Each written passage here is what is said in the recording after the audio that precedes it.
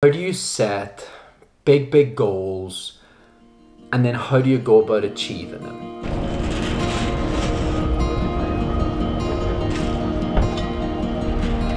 All right, so another airport, another bit of travel.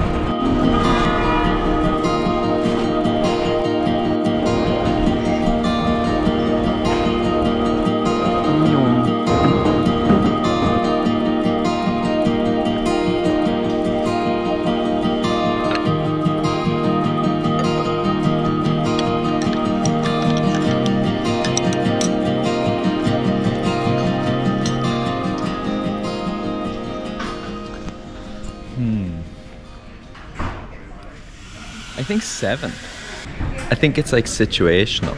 Woke up out of bed, had to get an Uber early. My luggage nearly broke my back coming down the stairs. Now I've got to the airport, now I'm in the lounge, now I've got a coffee. Yeah, I think it's been elevated by context. 7 out of 10. So today we start to build the plan. You can't say you're going to try to make an Olympics, you can't say you're going to try to qualify, you can't say you're going to try to go run Pro 8 without putting a really solid plan in place.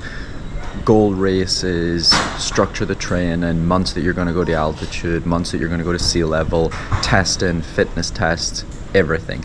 We can start to discuss how I do that and then how you might do it yourself. Thanks very much. Thanks very much.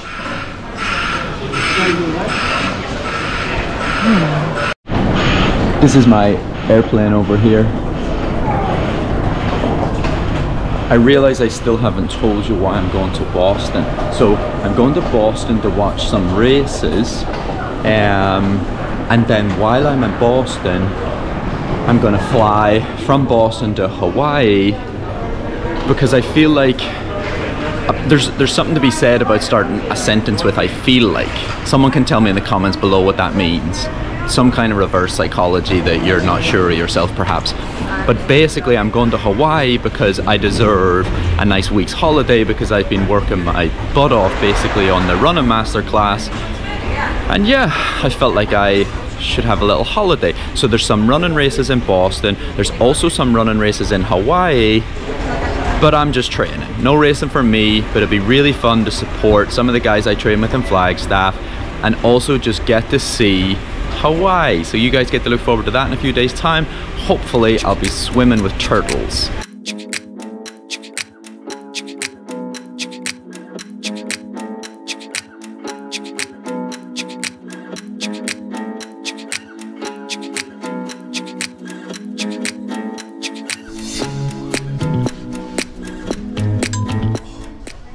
I also keep forgetting that I got quite a lot of new tattoos yesterday, and they're pretty sore today.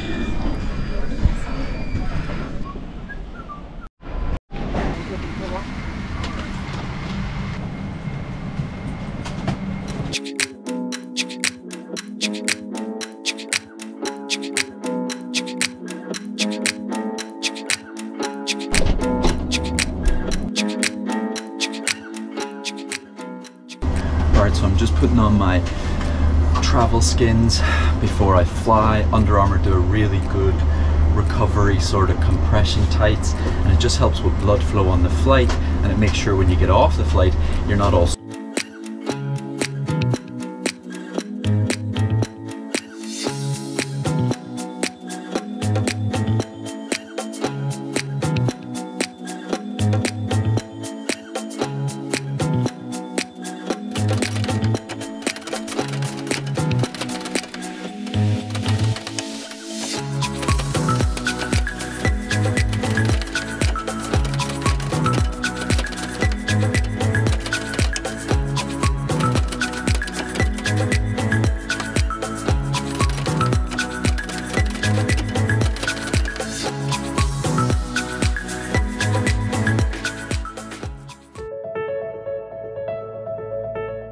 Setting goals really helps. If you're training in limbo and you're not sure what you're aiming for and you're not sure what the next race is, it's difficult to be motivated the way that you would be motivated if you had that goal. That goal makes you hungry, that goal gets you excited, that goal holds you accountable to your training. That goal says, I don't give a F that it's raining outside or it's windy outside or it's rubbish. You have that goal and you better get up out of bed and you better go do it. Make sure the goals are low-key, a little bit intimidating, so you really have to focus, but also remember that goals within goals are what get you to the big goal.